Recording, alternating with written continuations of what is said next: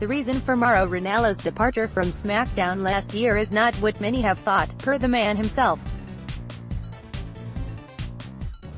Ranallo, now the play-by-play voice of NXT, said Monday on MMA Fighting's The MMA Hour that he left the WWE show due to obstacles with his mental health. Ranallo is open about having bipolar disorder, and a documentary about his life and struggles premieres Friday on Showtime. Watch the trailer for Bipolar Rock and Roller here.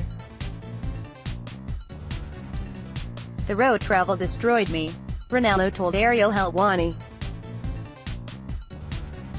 At the time, there were reports that Ranallo was leaving SmackDown due to issues with color commentator John Bradshaw Layfield. Ranallo has previously denied those rumors. On Monday, he detailed a breakdown he had at O'Hare International Airport in Chicago.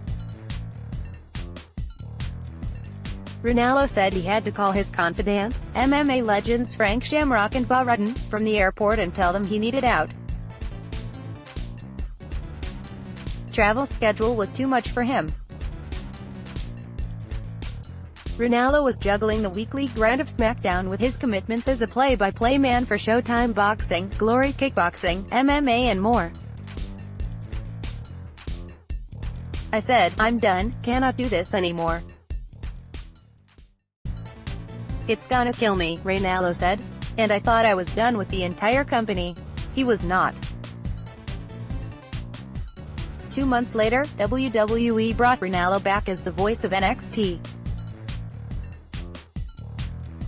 Now, he only has to travel once a month to Orlando for NXT tapings, plus the 5 NXT TakeOver shows per year.